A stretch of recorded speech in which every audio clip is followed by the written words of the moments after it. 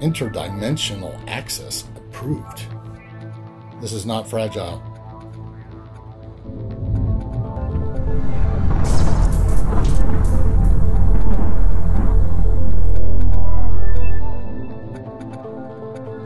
Hey everyone, Silver Stealer here. And Winning Image Photography. Got a little something in the mail the other day. Would be this, not fragile. Interdimensional access approved. Dead letter office. Forward to Australia.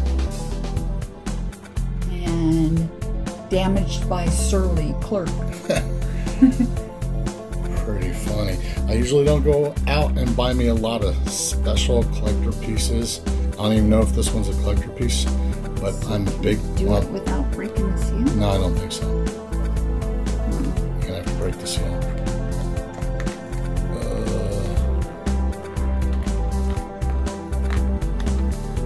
Maybe. Maybe. Here it is. Let's see what's inside. From the Shire Post Mint. Shire Post Mint is a small family-run coin mint located in the Arkansas Ozark. We make our coins from solid metals like copper, iron, and silver. Our designs are hand-engraved into steel, hardened, and struck into our chosen metal. We use a variety of finishing technologies to make each piece feel ancient. Or is that unique? We hope you love our coins. The Shire Post Mint. Get these opened. I wonder what's in here, Winning. It says 9995 silver coin. What do you think it's of? It might be. It might be. Let's see what's in this one first, since this has the bigger moon picture on it and has more weight. And again, this is a shame. I have to break these seals, but you know, I'm going to look at that coin. There's no way I'm just going to keep it in here.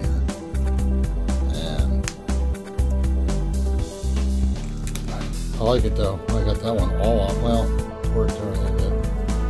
What are you gonna do? I want the coin.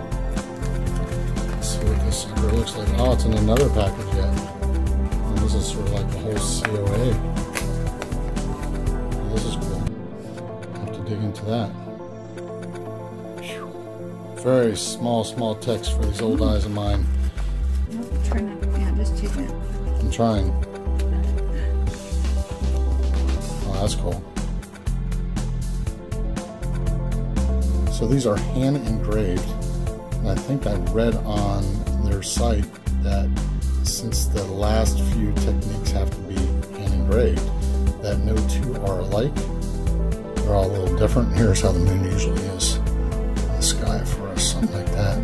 Wow. I like it. I'm a big NASA moon fan. And the second I saw these, I had to have it. Now, the cool thing is that the reverse is the far side that we never get to see with our own eyes. And I know what pictures look at it. I've looked at many of them, and that's also a pretty good representation. That is wicked looking. Let's see how close I can get before we lose focus. That is cool. You like it? Yeah, they hand antiqued it by hand so that it would make it look more ancient or more I like it. detailed. Very detailed. I like it. Sweet. That's that one. And the other one is just going to be a quarter ounce of that version, which I would expect that these would be hard to do on a smaller coin if you're trying to get anything like that. Just like the other one.